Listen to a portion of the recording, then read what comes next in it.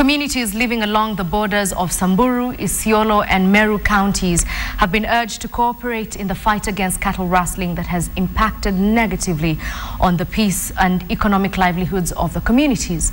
Speaking in Samburu East Sub-County, County Commissioner of Meru and Isiolo said in 2013 alone, the communities lost up to 887 head of cattle and 1,497 goats.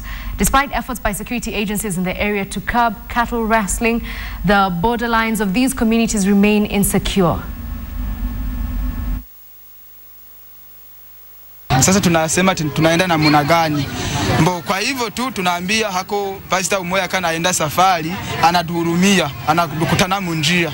Sasa kidukutana anadupatia ati acha niwasimamishie gari, ibafikishe huko na mwe mnaona kisi mnajiaranje tu. Sasa aba mama bambere balisha ingia